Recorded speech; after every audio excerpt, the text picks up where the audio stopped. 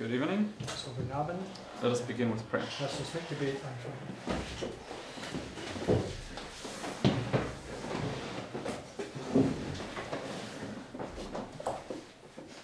Dear Father in heaven, Lieber Vater im Himmel, Lord, we thank you that we again can bow our knees before you. ja, wir danken dir, dass wir wieder vor dir unsere Knie beugen können.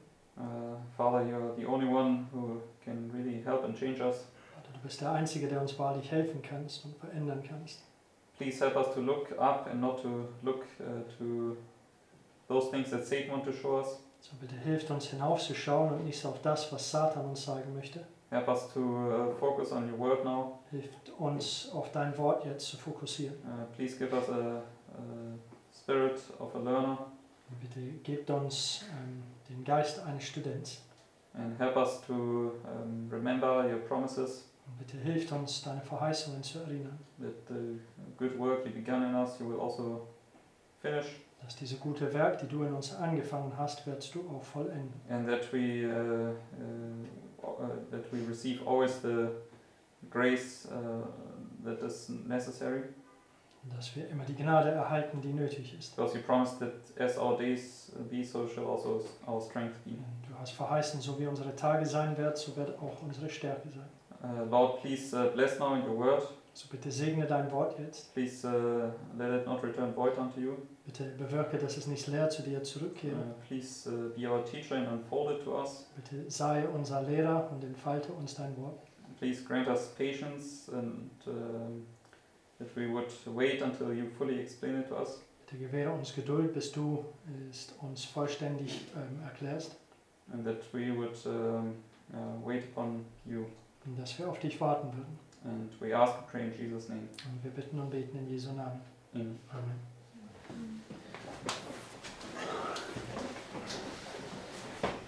Okay, so this evening we want to look at the feasts of Leviticus 23. Heute Abend wollen wir die Feste von 3. Mose 23 anschauen. And I mean, these feasts, they have different, let's say, different applications, okay? Diese Feste, die haben verschiedene Anwendungen.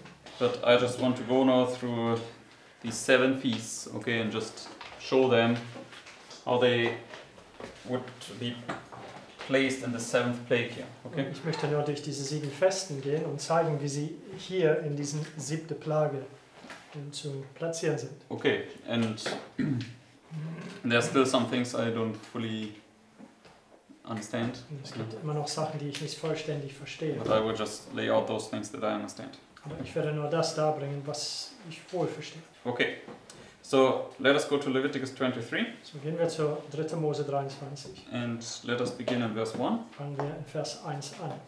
because this is the chapter about the 7 feasts. Okay, Das ist der Kapitel über die 7 Feste.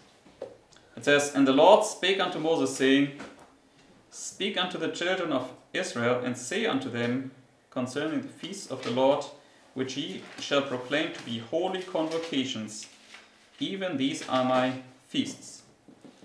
6 days shall work be done, but the 7th day is the Sabbath of rest.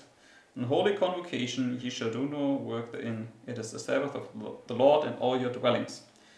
So, first he mentions the weekly Sabbath feast, right? Erst erwähnt das wöchentliche Sabbat. It was a feast, but it was a feast different from the 7 feasts that follow. War wohl ein Fest, aber anders als die 7 Festen, die jetzt folgen werden. Because he then goes on to say in verse 4, Und er sagt jetzt weiter in Vers 4. These are the feasts of the Lord, even holy convocations, which ye shall proclaim in their seasons or appointed times. It says, And the 14th day of the first month at even is the Lord's Passover. So the first feast is the So der Passover, erste right? Fest ist Passa. Okay, so and where do we see Passover illustrated in the Bible? Und wo sehen First wir time. Passa das erste Mal in der Bibel markiert? Exodus. Yes, Exodus 12, right? Der Auszug, also bei 2. Mose 12. Keep your finger here, let's turn there. Haltet den Platz hier und geht dahin. 2. Mose 12.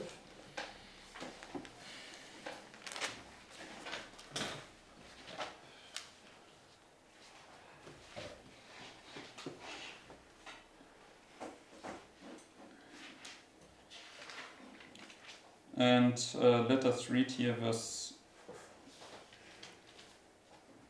7 to 11, or to 12 here. Wir lesen die Versen 7 bis 12. It says, "And they shall take of the blood and strike it on the two side posts and on the upper doorpost of the houses when they shall eat it." So that's the blood they had to apply, right? Das ist das Blut, das sie da anwenden mussten. "And they shall eat the flesh in that night, roast with fire and unleavened bread, and with bitter herbs they shall eat it."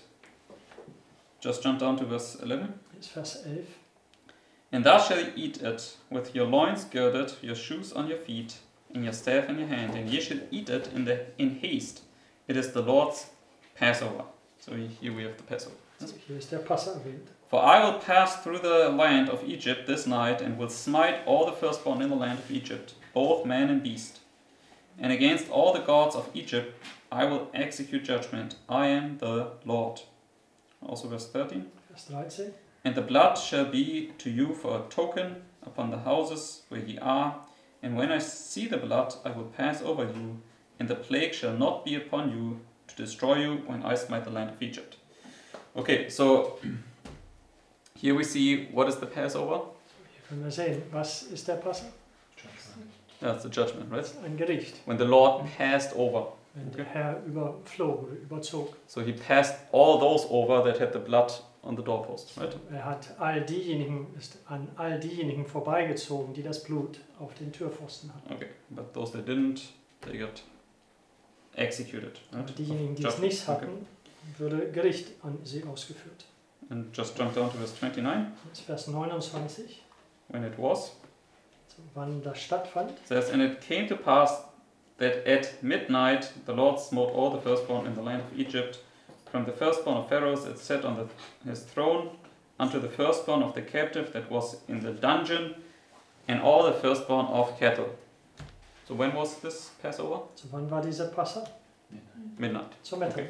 So, yeah, therefore we can see, we know that's right here, right? Wir wissen, dass das eben hier ist. Okay, so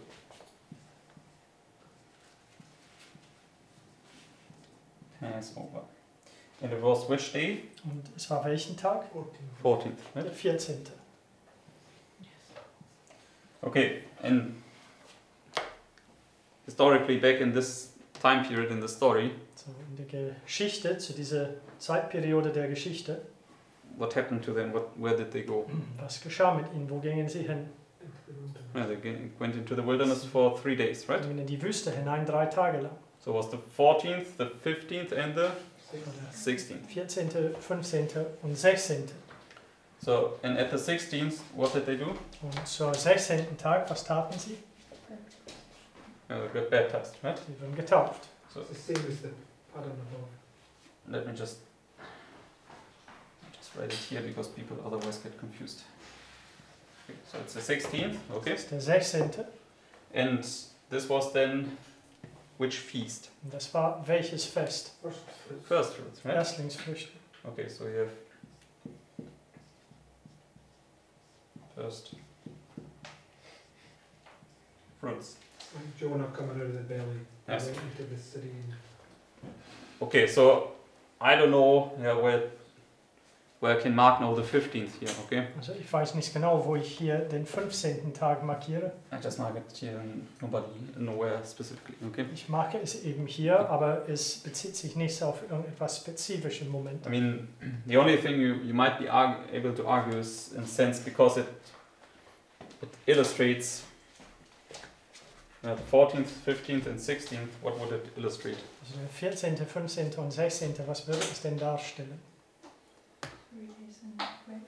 Sorry? The 3 days in the grave. Yes, okay. 3 Tage Three im Grab, messages. Yeah, 3 angels' messages, 3 right? Engelsbotschaften. Okay, and we saw the first angel here, Wir haben gesehen, erster Engel hier, second here, zweite hier and third here, right? und das dritte hier. So I'm open for this, okay? Dazu bin ich dann offen. But so that would be then on the smaller fractal, these 3 points. Das wäre dann auf den kleineren Fraktal hier diese 3 Wegmarken. Okay, but the only problem I would have with that is because when you go now back to the Leviticus 23, Das einzige Problem, die ich damit hätte, wenn wir jetzt zu 3. Mose 23 zurückgehen,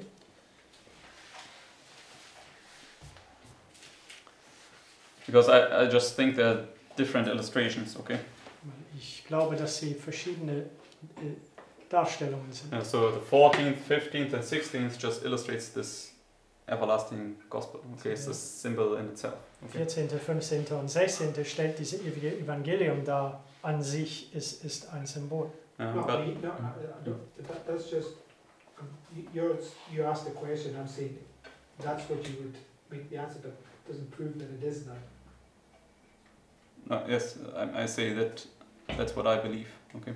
Yeah, but you have to Yeah. prove that, Yes. that's what I'm saying. No, I mean it's definitely for sure that 14, 15, 16 is definitely illustrating the everlasting gospel, right? So for this we can already know that this is the case, right? And that it's only illustrating this, that's something obviously you need to. Yeah, that's what Yeah, yes. Dass dies der ewige Evangelium darstellt, das ist klar. Aber dass es nur das alleine stellt, also But in the feast, there was 3 times a year there was a feast. Yes. Right, 3 times a year. So, but in the spring feast and in the fall feast, they always have these 3. Particularly in the spring feast, speaking about here, they have these 3 days were marked as one feast. Wasn't it? They were teaching different things, but they were marked together as one. Yeah, I mean they were all called the Passover, right? Was Also diese Frühlingsfesten, die waren alle als ein Fest markiert. Also sie alle markieren der Passafest. I mean, Christ takes it, right? So Christ says, tear down this temple and 3 days. So he marks it there. Then he says, it's Jonah, and he marks it there. So 2 times he takes that feast and he marks those 3 days, so he doesn't separate them. So, Christus nimmt den Fall von Jona, also diese 3 Tage im Bauch und auch, wo er sagt, reiße diesen Tempel nieder und in 3 Tage werde ich sie wieder aufbauen. 2 Mal nimmt er diesen 3 Tagen und zertrennt sie nicht. yes. Okay, but when we go now back to Leviticus 23, Wenn wir aber jetzt zu 3. Mose 23 zurückgehen, when we reach now verse, so we read verse 5, it spoke about Passover, now verse 6, in Vers 5 gelesen, da spricht über den Passa, jetzt Vers 6. because it says, and on the 15th day of the same month is the feast of unleavened bread unto the Lord. 7 days ye must eat unleavened bread. Okay, so when was the feast of unleavened bread? So, wann war dieses Fest von ungesäuertem Brot? 15th, Am right? 15. So that would be here in this 14, 15, 16, right? Das wäre denn hier in diesen 14., 15., 16. Okay, but how long was it to last? Aber wie lange sollte es andauern? 7 days, right? 7 Tage. Okay, and it says here, verse 7, Und es sagt hier in Vers 7, in the first day ye shall have an holy convocation, ye shall do no servile work in therein. So the first day of the feast was the Sabbath, right? so der erste Tag des Festes war ein Sabbat. So it was a ceremonial Sabbath, okay? Es war ein zeremoniales Sabbat. No work to be done. Keine Arbeit getan And werden. then verse 8, Dann Vers 8. but ye shall offer an offering made by fire unto the Lord 7 days. In the 7th day is an holy convocation, ye shall do no servile work therein. So, the first day was the Sabbath and the last day was the Sabbath, So, der right? erste Tag war ein Sabbat, der letzte Tag war ein Sabbat. And the point I want to suggest is that if you just take the feast of unleavened bread, it's a symbol of itself, okay? Der Punkt, den ich hier machen möchte, ist, wenn du das Fest des ungesäuerten Brotes nehmen würdest, es ist an sich ein Symbol für sich. Okay, and I want to give my reasons why I would say that the first holy convocation is here and the second holy convocation is there, okay? Ich werde meine Gründe geben, weshalb der erste heilige Tag hier ist Versammlung, yeah. und der zweite da am Ende ist. And then you have 7 days in between, okay? Dann gibt es 7 Tage dazwischen. Okay, so let me just mark this down already. You also had on the 14th, they were also eating unleavened bread. Yes. So, am 14. bei den Passa haben sie auch ungesäuerten Brot gegessen. Convocation. Yes, okay, and what is your No, I'm just, thought? I just knew that, that's why I said eat these if it's, Okay. count that day also. So, because the Holy Convocation, what did we read? What was it? Diese heilige Versammlung, was war das? Was haben wir gelesen? Was the Sabbath, right? Den Sabbat. So the Sabbath is here, Also der Sabbat ist hier and the Sabbath is rest, right? und die Sabbat ist eben Ruhe. So you had a rest day here and a rest day there. Eine Sabbatruhe hier und eine Sabbatruhe da. In between that 7 days. Und dazwischen gab es 7 Tage. Okay, so and we studied this, right? Let's go. Joshua chapter 1. Joshua chapter 1. Jetzt gehen wir zu Josua Kapitel 1.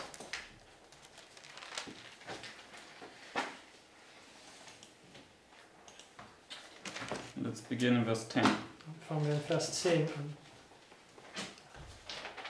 And this is when they were about to cross Jordan.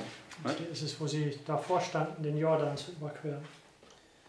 So in verse 10 it says, Then Joshua commanded the officers of the people, saying, Pass through the host and command the people, saying, Prepare your victuals, for within 3 days ye shall pass over this Jordan, to go in to possess the land which the Lord your God giveth you to possess it. So they were not to possess the land, right? So, das Land jetzt sein. And to the Reubenites and to the Gadites and to half the tribe of Manasseh spake Joshua, saying, Remember the word which Moses the servant of the Lord commanded you, saying, The Lord your God hath given you rest, and hath given you this land. So to whom is he speaking now? Vers 13. Zu wem spricht er? 2.5. Yeah, to the 2.5 tribes, Mit right? 2,5 Stämmen. And what did the Lord already do to them? Und was hat der Herr bereits für sie getan? Give them. Gave them rest, Er right? hat sie Ruhe gegeben. Okay. And now verse 14. Jetzt Vers 14. Your wives, your little ones, and your cattle shall remain in the land which Moses gave you on this side Jordan.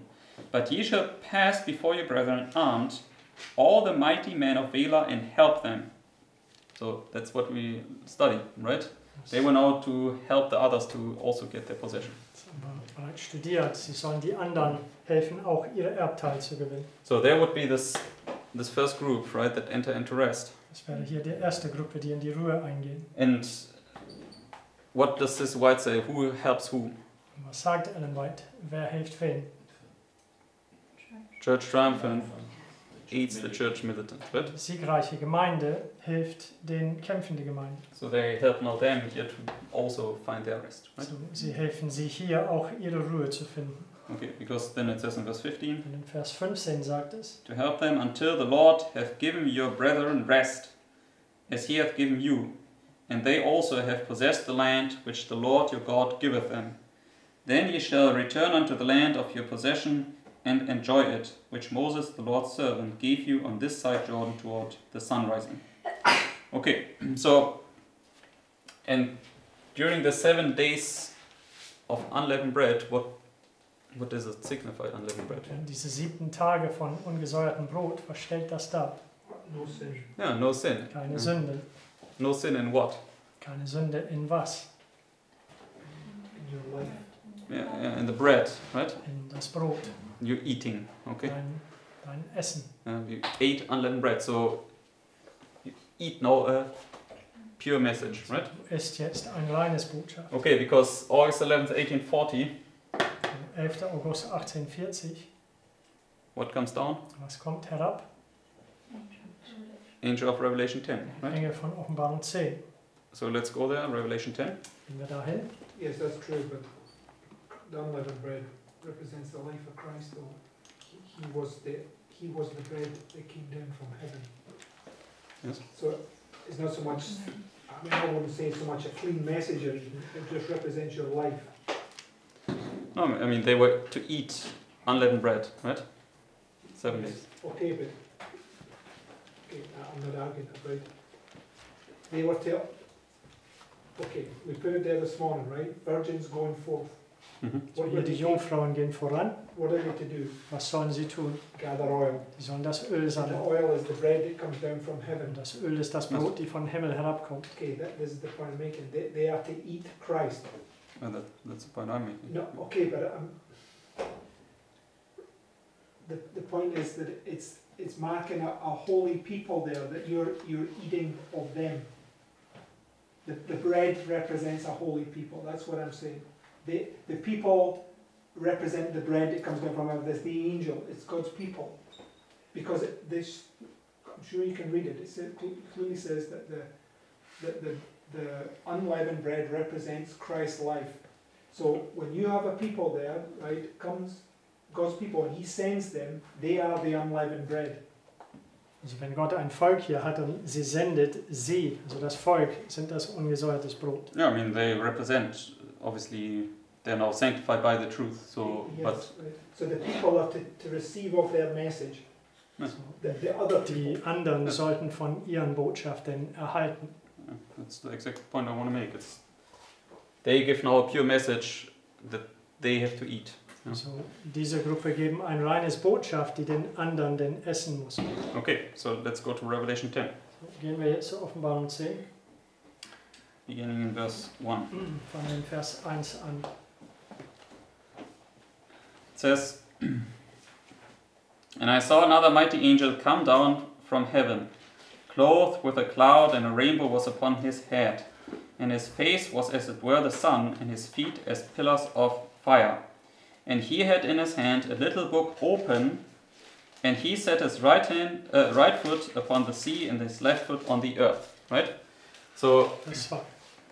comes down, has little book open. Kommt herab und diesen kleinen Buch ist offen. So that's now this pure message that will go forward. Das Okay? ist diese reine Botschaft, der vorangehen will. Because it says in verse 3, In Vers 3 sagt es, And he cried with a loud voice, as when a lion roareth, and when he had cried, 7 thunders uttered their voices. So what is he uttering now? so was sagt er von sich jetzt?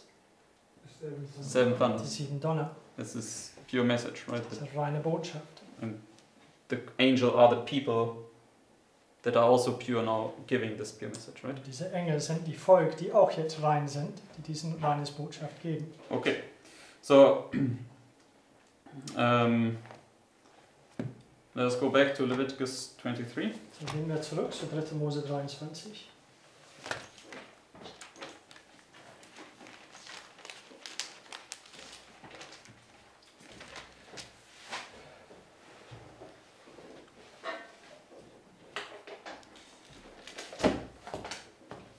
And this entering into the rest, right? So no servile work. What does Hebrews 4 say? So in diese Ruhe eingehen, also kein weltliches Arbeit. Was sagt Hebräer 4? You will cease from your own works, right? Du wirst aufhören von deinen eigenen Werken. So the first group ceases here, and the second group here. Also die erste Gruppe hört hier auf, der zweite da. Okay. So, and this would be a parallel to what other illustration? Und das wäre dann eine Parallel zu welcher weitere Darstellung? The two harvests, right? Die 2 Ernten eben. Okay. So 2 times people are here then gathered together. It's a holy convocation. Right? 2-mal werden Menschen hier zusammengebracht, also versammelt. Es ist eine heilige Versammlung da. Okay. It's holy because the people that are now gathered here are holy when they harvested. Right? Eben heilig, weil die Menschen, die hier versammelt sind, sind heilig, wenn sie geerntet werden. Okay. Good. Now let us continue. So machen wir weiter. Leviticus 23. 3. Mose 23. Verse 9. Vers 9. It says, And the Lord spake unto Moses, saying, Speak unto the children of Israel, and say unto them, When ye be come into the land which I give unto you, and shall reap the harvest thereof, then ye shall bring a sheaf of the firstfruits of your harvest unto the priest. And he shall wave the sheaf before the Lord to be accepted for you. On the morrow after the Sabbath the priest shall wave it. And ye shall offer that day, when ye wave the sheaf, and he lamb without blemish of the first year for a burnt offering unto the Lord. So that was now the Feast of First Fruits, right? Das war das Fest des Erstlingsfrüchten. So, and we saw in one illustration, when you have the 14th, 15th, and 16th, it's right here. Und wir haben in einer Darstellung gesehen, wenn es der 14., 15. und 16. ist, dann ist es eben hier bei den 16. Okay, but we also know in a different application, okay, Aber wir wissen auch in einer anderen Anwendung, it can also be marked here, es kann Okay. auch hier angewandt werden. because the first fruit, who are the first fruits? Weil die Erstlingsfrüchten, wer sind das? Let's go to Revelation chapter 14. Gehen wir zur Offenbarung 14. Keep your finger on Leviticus. Halte den Platz hier.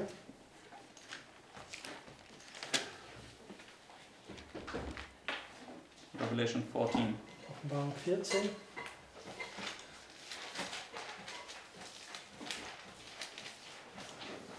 And let us begin in verse 1. Fangen wir in Vers 1 an.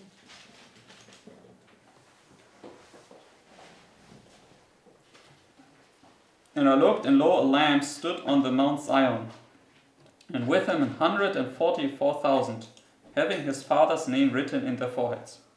So it's 144,000, right? Das ist der 144.000. Now verse 4.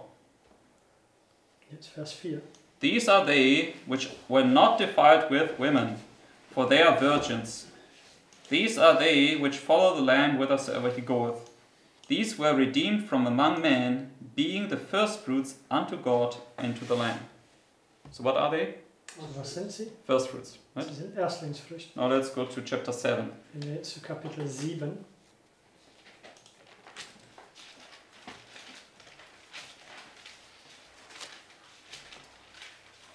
And there it says, hold the winds, yes? Und da sagt es, halte den Winden. Now verse 4. Vers 4.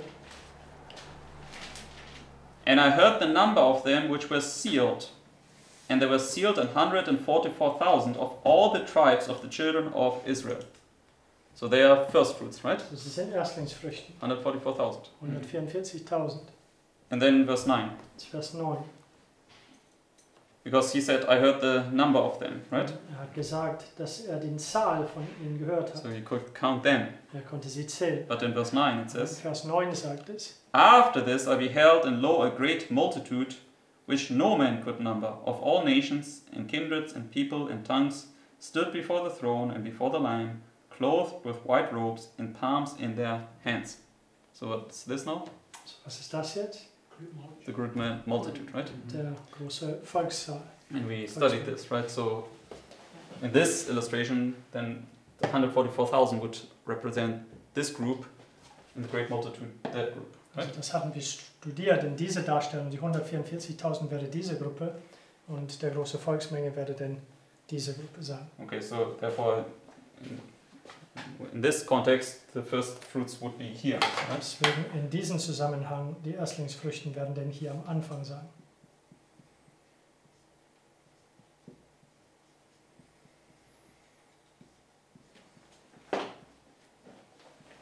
And when you go back to Leviticus 23, Wenn wir zurück zu 3. Mose 23 gehen,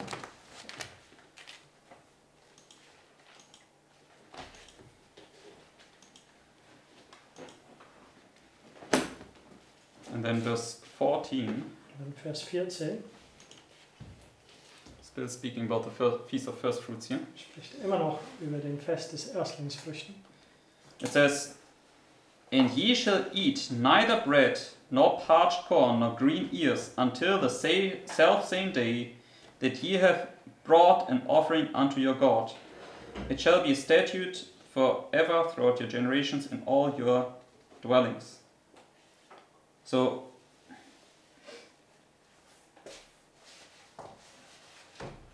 what was not possible? So was war nicht möglich. Only after they brought the first fruits. What was possible after or what was not possible after? Not. So was war nicht möglich, nachdem sie die Erstlingsfrüchten gebracht haben. Sorry, it was complicated. So, what was only possible after they brought the first fruits? So was war nur möglich, nachdem sie die Erstlingsfrüchten gebracht haben. Harvest. The harvest, Die exactly. Ernte. Okay. So, therefore we can see, so this harvest here cannot be gathered in unless you have the first fruits. So, Okay. diese Ernte kann nicht eingesammelt werden, es sei denn, man zuerst die Erstlingsfrüchten hat. Okay, but when you come here, which is here, right? Also wenn wir jetzt hier zu Ende ankommen, was eben hier ist, They are also just first fruits compared to those that still get gathered in. die sind dann Okay. auch Erstlingsfrüchten hier in Bezug auf diejenigen, die danach eingesammelt werden. Because we studied this, right, with making up the number. Yes. Wir haben das so studiert, also das Vervollständigen des Zahles. So here you have 2 tribes, So hier hat man 2 Stämme, and they now join with the 10 to make up the numbers, sie right? schließen sich den 10 an, um den Nummer zu vervollständigen. They are once they completed, they also only 2 tribes to bring in now the 10 tribes, Und right? wenn sie vollständig sind, sie sind dann wiederum die 2 Stämme, die dann den 10 einbringen müssen. Okay. So therefore, it's just a smaller fractal of. So deswegen das hier ist nur eine What is kleinere goes on Fraktal, Okay. was hier oben stattfindet. Okay. Very good. So then let us continue. So machen wir weiter. Leviticus 23. 3. Mose 23. And the next feast is Pentecost. So, der nächste Fest ist Pfingsten, Verse 15. Vers 15.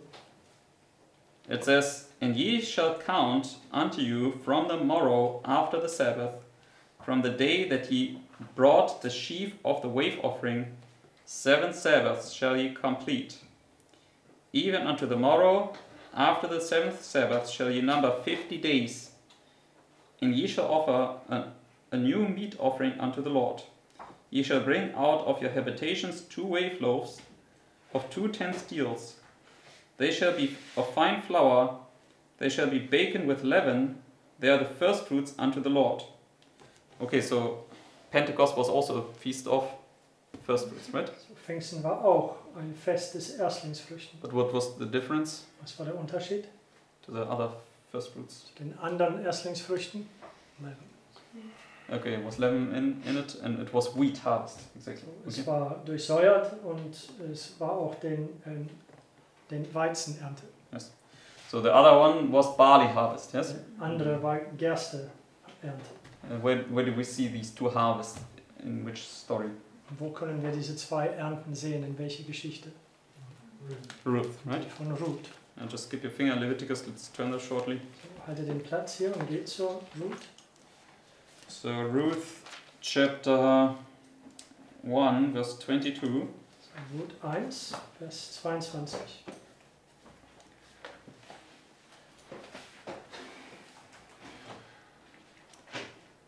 This is when Naomi comes back from Moab. Hier ist es, wo Naomi zurückkommt von Moab. So Ruth 1:22 Ruth 1, Vers 22. says, "So Naomi returned, and Ruth the Moabitess, her daughter-in-law with her, which returned out of the country of Moab. And they came to Bethlehem in the beginning of barley harvest." Yes? So that's barley harvest. So, das ist der Gersteernte. So when you go now to chapter 2, Und zu Kapitel 2 jetzt geht, verse 23, Vers 23. says, "So she kept fast by the maidens of Boaz, to glean unto the end of barley harvest, and of wheat harvest, and dwelt with her mother-in-law." So here you see the two harvests mentioned, So, right? hier können wir die 2 Ernten erwähnt sehen. So in barley was always the first harvest, and then wheat, So, right? Gerste war immer die erste Ernte und danach den Weizenernte. Okay, and I'm pretty sure that we understand it correctly, but maybe there's more to it. Also ich bin mir sicher, dass ich das richtig verstehe, aber vielleicht gibt es mehr noch dazu. That we always understand that these 2 harvests are the 2 groups, right? Dass wir verstehen, diese 2 Ernten markieren die 2 Gruppen. Barley is always the first people that get ripe first, okay? Gerste sind die ersten, die zuerst reif werden. And then wheat is the next group. Weizen Okay. ist der nächste Gruppe. Well, in order to find the 14th day, you have to have the barley harvest. So, um diesen 14. Tag findig zu machen, musste man den Gersteernte haben. Yes. I mean, oh, okay, it was the day closest to the barley Oder der harvest. Tag, der am nächsten, is closest to the full moon, right? I mean, they always had to watch out that on the 16th they had Red Barley. Also sie mussten immer feststellen, dass am 16. des Monats hatten sie Gerste. So, but let's go now back to Leviticus 23. So, gehen wir jetzt zurück zur 3. Mose 23. So it was Pentecost, right? You said 16th, but do you mean 14th? No, 16. Mhm. First fruits. First fruits was. Okay. So gehen wir zurück zur 3. Mose. Okay, Leviticus 23. Mose 23. So in Pentecost was which day?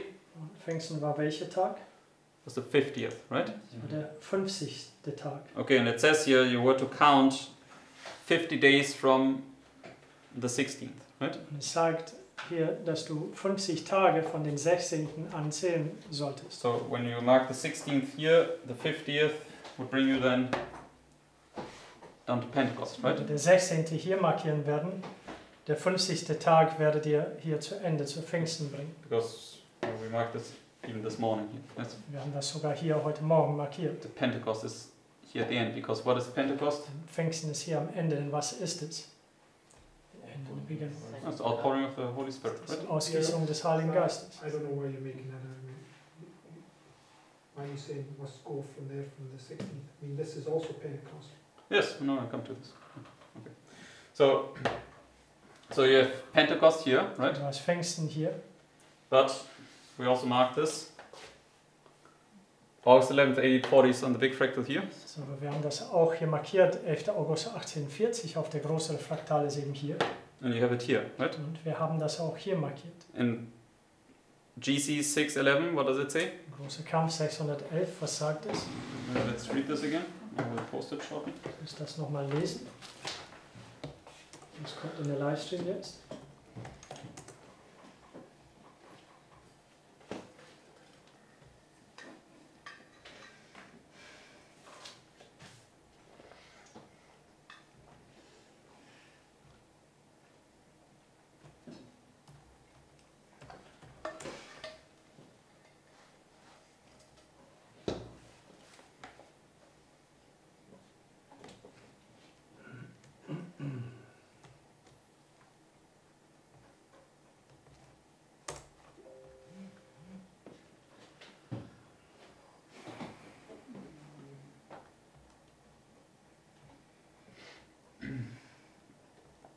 Okay, the German comes now.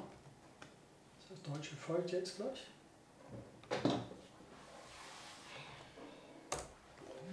Okay. Then let's read here. Lass uns das lesen. It says, the angel who unites in the proclamation of the third angel's message is to lighten the whole earth with his glory. That's the angel of Revelation 18, yes? Das ist der Engel von Offenbarung 18. And what does Sister White say? When does it pour out? Was sagt Ellen White? Wann wird das ausgegossen? Sorry? In the seventh place. Seventh plague, right? Die 7. Plage. So, right here. Gerade hier eben. And she then says, she compares it now with August 11th, 1840. Sie Okay? vergleicht das jetzt mit 11. August 1840. I don't know if... no. I was just seeing your face. You understand the seventh plague begins here, right? Verstehst Okay. du, dass der 7. Plage fängt hier an? Okay, good. So, even though we write it here, but it begins here. Okay. Obwohl wir es da schreiben, es fängt eigentlich hier an. Okay, good. So, because she says now, a work of worldwide extent and unwanted power is here foretold. The Advent movement of 1840 to 44 was a glorious manifestation of the power of God. So now she compares it, right? So, jetzt vergleicht sie das. Revelation 18 with August 11th, 1840, right? Offenbarung 18 mit 11. August 1840. Okay. And then in the next paragraph she says, Im nächsten Absatz sagt sie, the work will be similar to that day, the work will be similar to that of the day of Pentecost. Yeah, so August 11th, 1840 and Revelation 18 is similar to Pentecost. so 11. August 1840 und Offenbarung 18 sind ähnlich wie Pfingsten, sagt sie. Okay, and what does Sister White also say about the midnight cry? Und das sagt Ellen White auch über der Mitternachtsruf. Come to 10 times the power. Yeah. These are all my things to cover. Okay. So the latter rain comes with 10 times the power. Der Spätregen kommt mit das 10-fach an Kraft. Okay. So, yeah, so we see Pentecost here and Pentecost there. So, wir können sehen Pfingsten hier und Pfingsten da.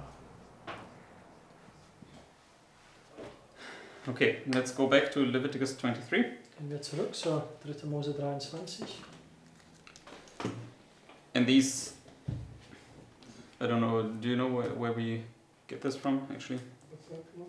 Because it says they were with leaven, right? Das These sagt hier, dass die durchsäuert waren. two loaves. Diese zwei Laib Brot. We don't know where to find it. No, because we always used to say the leaven was baked out. Okay.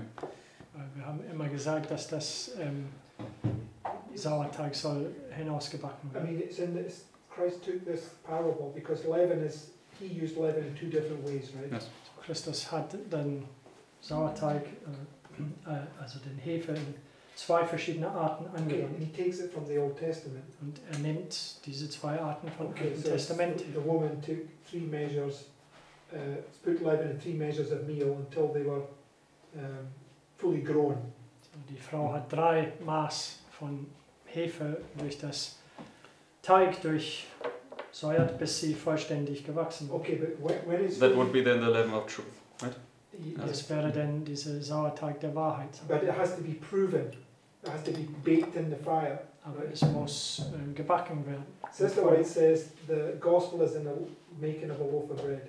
Ellen White sagt, das Evangelium findet man in das So Machen eines Laib Brotes. it shows you that the very thing that the natural doth not nature teach you not to eat the bread until the leaven It's baked out. is baked out. So, die Natur lehrt uns, du sollst nicht den Sauerteig essen, bis es herausgebacken worden ist. Okay, yes. That would be the argument. Okay, good. So, alright, so these two leavened breads would be then illustrating it when the leaven is then baked out there to be presented. Yes. Zwei Laib gesäuerten Brotes werden dargebracht, nachdem das Sauerteig ausgebacken worden ist. Okay, good. Now let us continue. Machen wir weiter. Next feast. Der nächste Fest. Leviticus 23, verse 24. Das dritte Buch Mose 23, Vers 24.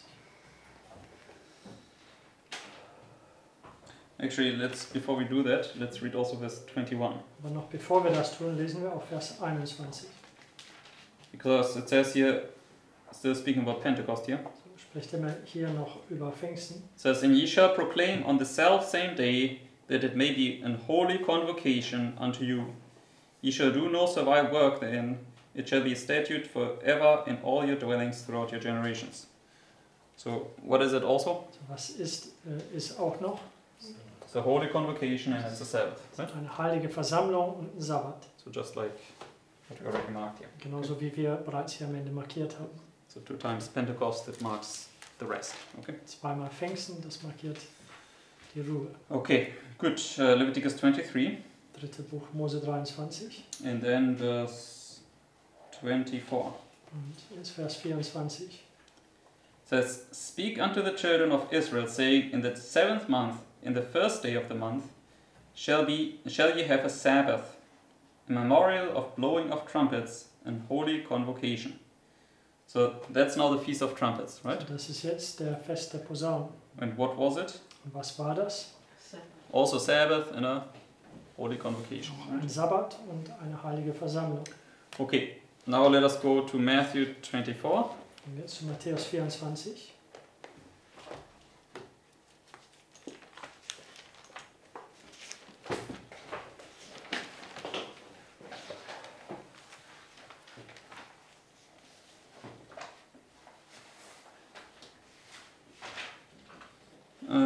Let us begin verse 29. Fangen wir in Vers 29 an.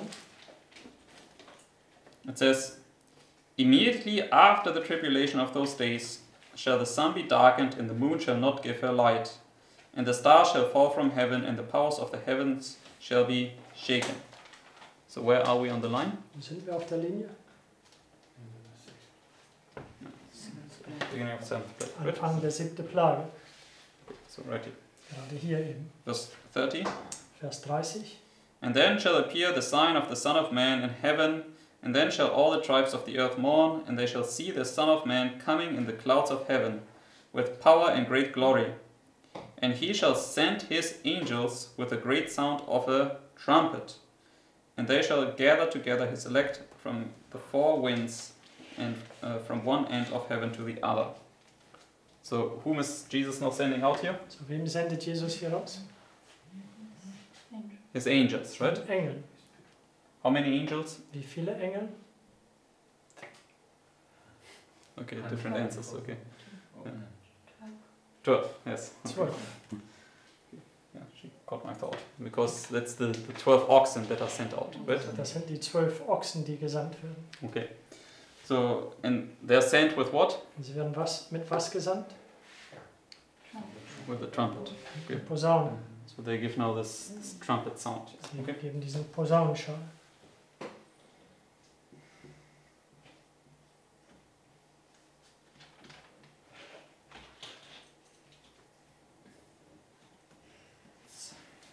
Okay. And when you go back to Leviticus 23, Wenn wir zurück zur 3. Buch Mose 23 gehen,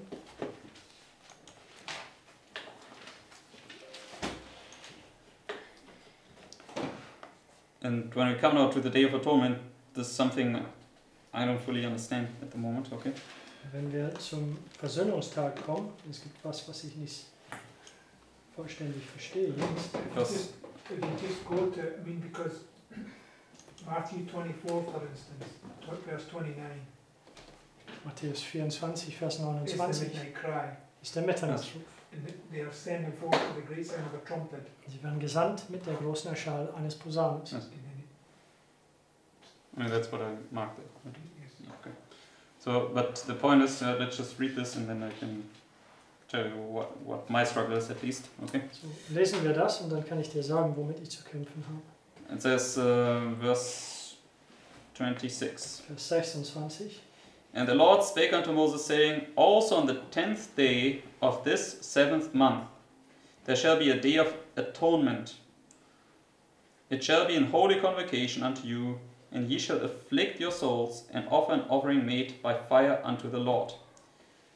So, it's this day where you to afflict your souls, right? Dieser Tag, wo du deine Seele peinigen musst. And ye shall do no work in that same day, for it is a day of atonement, to make an atonement for you before the Lord your God.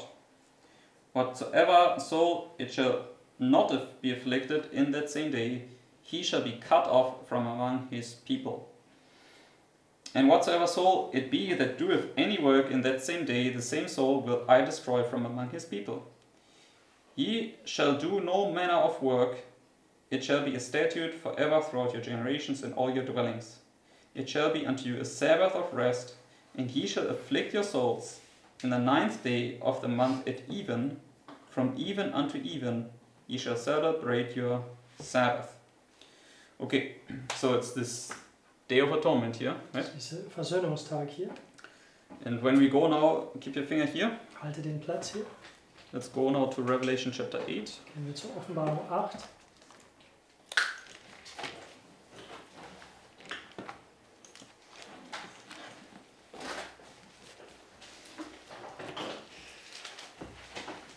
So it's this day of affliction, right? Das ist dieser Tag des Peinigungs. And in Revelation 8, verse 2, Offenbarung 8 und Vers, verse 1 beginning, Vers this one. 1 sogar. It says, And when he had opened the 7th seal, there was silence in heaven about the space of half an hour. So when does he open the 7th seal? So wann öffnet den 7. Siegel? Would be here, right? Das wäre hier, richtig? Because the angel comes down and he has the book opened, right? Der Engel kommt hier herab und hat das Buch offen in der And Hand. 7 thunders utter their voices, therefore 7 seals must be opened, right? Die 7 Donnern geben erscheinen ihren Stimmen, also deswegen der 7. Siegel muss offen sein. Verse 2. Vers 2. And I saw the 7 angels which stood before God, and to them were given 7 trumpets. And another angel came and stood at the altar, having a golden censer, and there was given unto him much incense, that he should offer it with the prayers of all saints upon the golden altar which was before the throne. And the smoke of the incense which came with the prayers of the saints ascended up before God out of the angel's hand. So, what do ascend now? So, was kommt herauf? Prayers. The prayers, Die right? Gebeten. So that would be of those that are the afflicted ones, right? Das wäre von denjenigen, die gepeinigt sind. Okay, so the only question I have now, where do we mark this? Die Okay. einzige Frage, die ich jetzt habe, ist, wo markieren wir das? But the point is the final making to, right? On the day, because prophetically, it's marking at the end, right? It's warning you about this little test at the end. But here, for instance, he's in the holy place here, right? The priest had to go in, take coals off that altar, and put incense in it, and he had to take it into the most holy place in order to do the work in there. So, der Priest hier ist im Heiligtum und er muss diesen heiße Kohlen von Raucheraltar nehmen und im Allerheiligste gehen, um diesen Werk hier zu tun. Okay, but here it says, Aber another hier sagt king es, stood at the altar. So right here, he's not in the most holy place. Vers 3, er steht am Altar, also hier ist er noch nicht im Allerheiligsten. The golden altar is in the holy place. Und der goldene Altar ist im Heiligen. So there has to be a point when he puts this coals into this censer, he must then go to the most holy, blot out the sin before he casts down the altar. So, es gibt einen Punkt, wo er mit diesem Rauchergefäß ins Allerheiligsten gehen muss, um die Sünden auszutilgen, noch bevor er diesen Räucheraltar zu Boden wirft. Okay, and that's what I understand. The trumpet is blowing, telling you, start sighing and crying, because your sins are about to be blotted out. And if you're not ready, it won't happen. Das ist, was ich verstehe. Diese Posaunen fängt an zu erschallen als eine Warnung. Seufzt und klagt, weil gleich wird deine Sünden ausgetilgt und wenn du nicht bereit bist, you're not ready, what did you say? It won't happen. Ist dann für dich wird das eben nicht geschehen. Because right at the, you know, it's this little box and it's right at the end. Denn diese kleine Kasten ist eben genau am Ende eben hier. The little box is not even there. The little box is here, but it's, No, in this I mean- thing it's here, is it not? I mean, this would be There's nothing up this, there. right? Your point is. There's no little box up there. I'm saying. and It's not even this half would up. be Yeah, here. there would be- Well, it would be here and there, right? So, So we can just, for illustration purposes, I mean, you would need to, I just put it here. Okay. nur für den Zweck der Darstellung markiere ich es eben hier. Okay. Yeah, I mean, I never thought about this point that you make, that he's now here in the holy and he would still go into the most holy. Über diesen Punkt, dass er hier im Heiligtum ist und noch in Allerheiligste gehen muss, habe ich The nicht point gedacht. is, in Millerite history, they marked it there.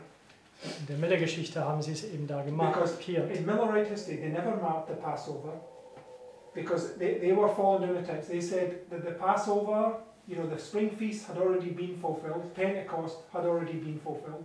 So in Miller-Geschichte, die haben das nicht markiert, weil die Frühlingsfesten waren bereits erfüllt. So they were dealing with the fulfillment of trumpets and the Day of Atonement.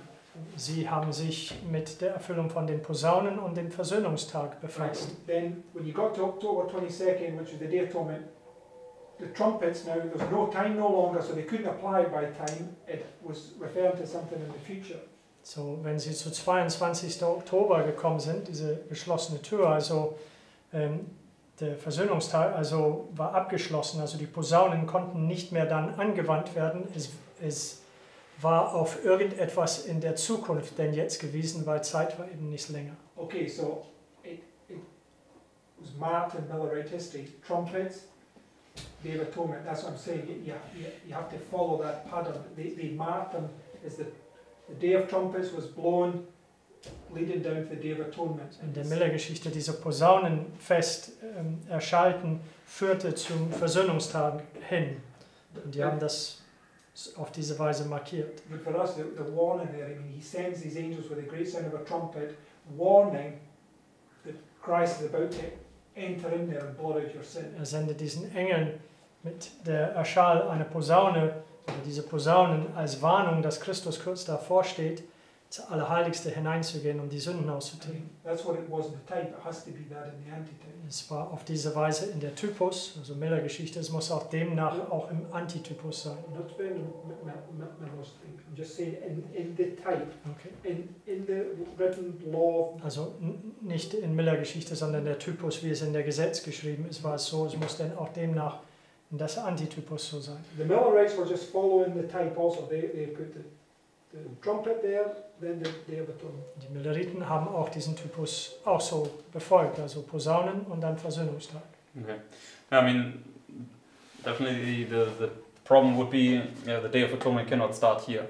Okay. Also das Problem wäre, ist, dass der Versöhnungstag kann nicht hier anfangen. So when the seventh seal is open, it's a time of peace. You don't afflict your souls right here. Wenn der 7. Siegel geöffnet ist, ist eine Zeit des Friedens. Du peinigst nicht deine Seele darin. Okay, so it's not, it cannot, because otherwise you also, for the first group you must have started here already. Okay. Ansonsten für die erste Gruppe musst du bereits hier angefangen haben. I've That got makes sense. a Okay. bit of a dilemma. Maybe it's a good time to bring it right. So Jonah, right? Jonas. Jonah at the cross there, he gets cast into the water. So, Jonas am Kreuz ist ins Wasser geworfen. Right? Christ illustrates these 3 days with Jonah's 3 days. Und Right? Christus stellt diese 3 Tage mit die 3 Tagen von Jonas. So when Jonah goes to the cross, there's a time of peace. So, wenn right? Jonas zum Kreuz geht, gibt es eine Zeit des Friedens. Yes, the waves cease. Yes. Also die Wellen hören auf zu toben. But the 3 days are marked from when the whale Swallows swallows them them up. Aber die 3 Tage werden markiert von dem Punkt an, wo den Wal ihm verschlingt. So it's the same. I don't know how to separate the 14th from the cross there, but he paralleled those 3 days with Jonah with these 3 Also days. ich weiß nicht, wie wir den 14. Tag von dem Kreuz trennen, aber Christus hat den 3 Tagen von Jona mit diesen 3 Tagen verglichen. I think he was paralleling those 3 days from the moment he went in the grave. Aber ich meine, dass er diese 3 Tage parallel gezogen hat von dem Moment an, wo er im Grabe ging. So he would be in the grave at the beginning of the time of trouble, So er werde in den Grab sein von Anbeginn der Zeit des Trübsals. like the time when Jonah goes into the belly of the whale. So wie der Zeit, wo Jonas im Bauch des Wales geht. So although I mean, you get my point. So although the cross is the 14th, the 3 days that he's marking is the 3 days he's in the belly. So, obwohl das Kreuz der 14. ist, die 3 Tage, die er markiert, sind die 3 Tage, die er im Bauch ist. yes. So, but if this was true, then the illustration 14, 15, 16 could not hold anymore, right? Wenn dies der Fall wäre, denn diese Darstellung von 14., Ja, but they 15. und 16. kann Would be nicht mehr then standhalten. here. I mean, but that is there because he marks it with Jonah. Yes. Also No, das ist da, weil er markiert ist, eben mit Jonas zusammen. the only point I want to make is here the 14th would mark Passover, right? Also der 14. werde Passa markiert. Yes. Yes. I'm just saying, all I'm making this point is that stands true. I'm just saying there's something about this thought, this little time of peace there that we don't quite Yes. get yet. Es gibt was hier über diese Zeit des Friedens hier, die wir noch nicht vollständig Because verstehen. you're also making this point, the Day of Atonement doesn't start for you afflict your souls. You afflict your souls is the belly. Und du machst auch diesen Punkt, der Versöhnungstag fängt nicht an, bis du deine Seele peinigst, und der Seele peinigen ist eben den Bauch, ist Erfahrung. Or maybe like the thing above, it's both. You know, like the bigger fractal. Oder wie bei den größeren Fraktal, es ist eben beides. What I mean is like at the cross there at the big fractal, 1260 begins, right? Also bei den Kreuz hier auf dem größeren Fraktal, hier fängt der 1260 an. But it's also at the time of trouble, 1260, right? So Aber the es ist both- auch von both- der Zeit des Trübsals eines der 1260, also es ist eben beide. When you take Jonah, the 3 days are marked in that the box there. Also wenn du Jonas nimmst, die 3 Tage sind eben in diese Kasten markiert. But when you're marking them coming out of Egypt, you're marking it like this. Aber wenn du sie aus Ägypten herauskommen, dann markierst du sie eben von hier an. And obviously, it's teaching us something, just like we don't quite grasp that. Und es lehrt uns eben was, wir begreifen es nur nicht ganz. Yes. That could be. Okay, so, alright, anyways, so we can see the Feast of Trumpets is here. So wir können sehen, der Fest der Posaunen ist eben hier. And the Day of Atonement, yeah, cannot begin here, it doesn't make any sense, because it's a time of peace. Der Versöhnungstag kann hier nicht anfangen, das macht keinen Sinn, weil das hier eine Zeit des Friedens ist. So, either begins here or at the end. Es fängt eben hier an oder eben am Ende. Well, the Day of Atonement had things taking place before he actually went into to blot the sins out. So that's the point that marks the box there at the end. He's when he goes actually Also into der the most holy. Versöhnungstag hat Ereignisse, die stattfanden, noch bevor er ins Allerheiligste ging, um den Sünden auszutilgen. Und diesen Kasten hier am Ende markiert, wo er ins Allerheiligste geht, um den Sünden auszutilgen. Okay, so that's definitely something we need to study out more fully. Okay. Also das ist auf jeden Fall irgendetwas, was wir noch völliger ausstudieren müssen. And let's go to the last feast now, to Leviticus 23 again. So gehen wir zurück zur 3. Buch Mose 23, zur letzten Fest.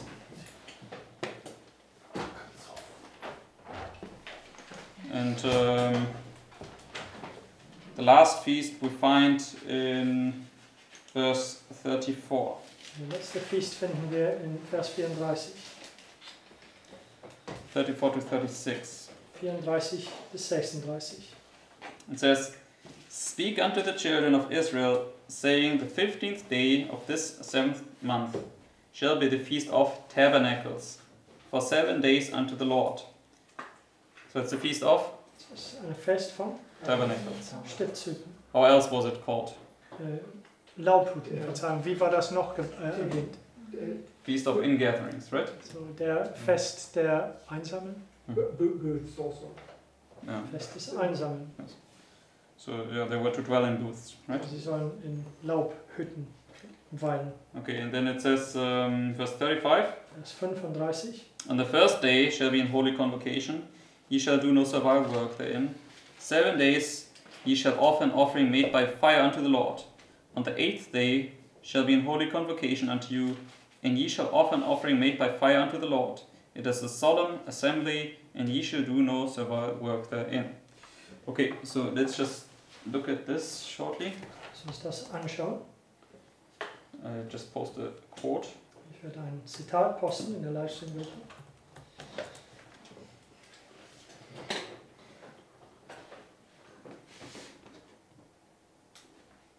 About the Feast of Tabernacles. Über der Laubhüttenfest.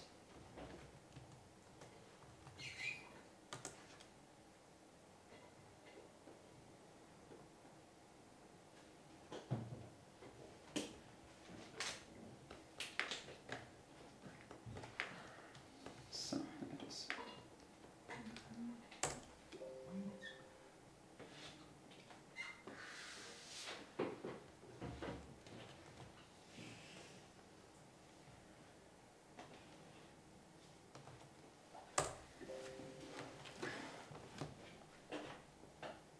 Okay, so let's read this.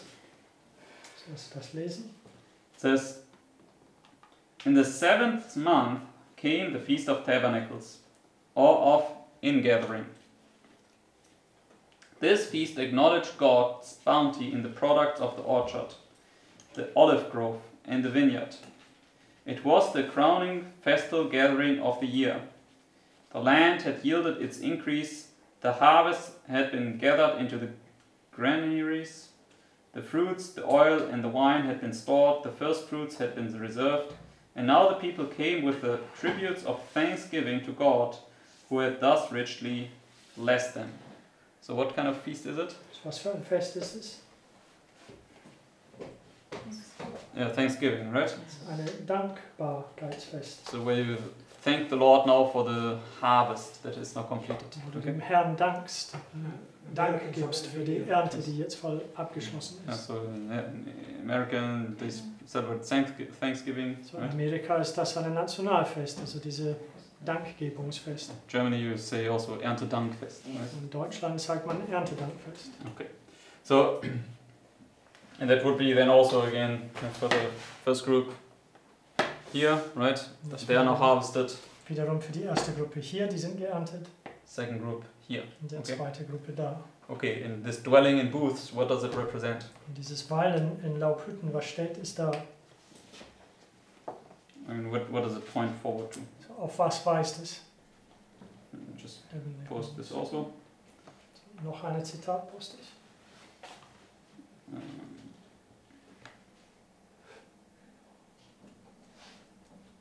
Such an quote. Just As far as I know, it's when you're tabernacling with the Lord. yes, exactly. In the 7 days they're going to heaven. Mhm.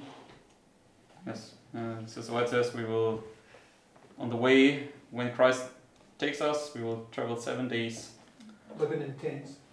to heaven. Okay. Der Herr sagt, dass wenn wir auf den Weg zum Himmel gehen mit dem Herrn, es wird 7 Tage dauern. It's just an allegory. Yes. So let's read this. Lass uns das lesen. It says, the people of Israel praised God at the Feast of Tabernacles, as they called to mind His mercy in their deliverance from bondage of Egypt, and His tender care for them during their pilgrim life in the wilderness. So it was a commemoration for leaving the bondage of Egypt, right? Es war eine Erinnerung, dass sie den Knechtschaft aus Ägypten herausgebracht And wurden. then His mercy in the pilgrim life in the wilderness.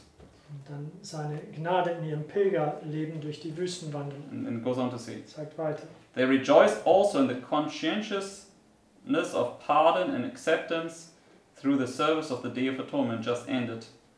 But when the ransomed of the Lord shall have been safely gathered into the heavenly Canaan, forever delivered from the bondage of the curse under which the whole creation groaneth and travaileth in pain together until now, they will rejoice with joy unspeakable and full of glory. Christ's great work of atonement for man will then have been completed, and their sins will have been forever blotted out. So this feast takes place when your sins are blotted out. Dieses Fest findet statt, wenn deine Sünden ausgetilgt And werden. it points forward to when you're safely gathered into the heavenly kingdom. Es Okay? weist vorwärts hin, wenn du sicher versammelt sind im himmlischen Königreich. Yes, but in the parables, are they not? I mean, you put it there, but is it not just at the end? I mean, for the first group, they are gathered in here, right? They're housed. Also für die erste Gruppe werden sie hier eingesammelt, sie sind geerntet. It doesn't matter. That was the first fruits, right? They had to have the first fruits before the main harvest. Sie mussten die Erstlingsfrüchte haben, noch bevor der Haupternte. And Christ doesn't physically come until the end there. That's when he. Kommt nicht physisch bis zum Ende. I mean, because when they come in there, he destroys Jerusalem. He says there's room. They still have this work to do. You can't. Die reinkommt und Jerusalem zerstört, zeigt es immer noch, dass es Raum gibt.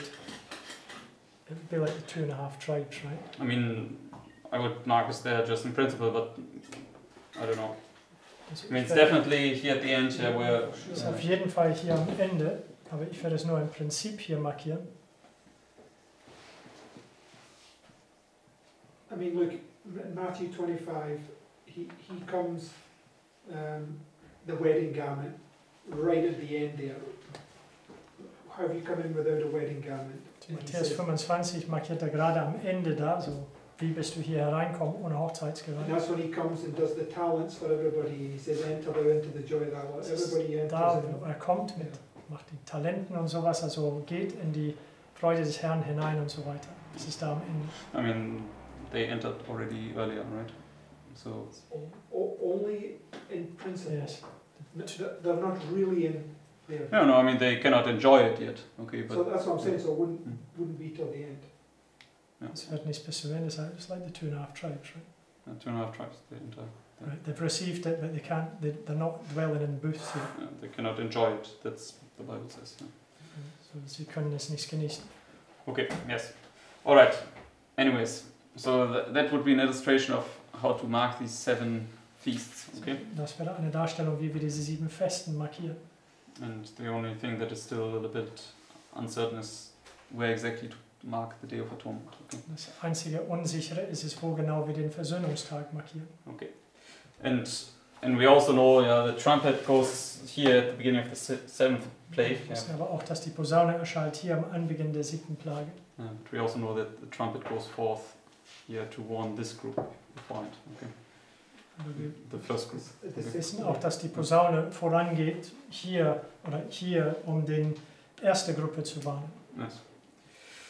Okay, good. Alright, so that were the thoughts. Okay. Das waren die Gedanken. And by God's grace, all the other little things we don't understand fully yet will be clear soon. Gott möchte, dass all diese anderen Sachen, die noch unklar sind, werden eben sehr bald klar werden. Amen. Amen. Then let us close with prayer. Und lass uns mit Gebet Schluss machen.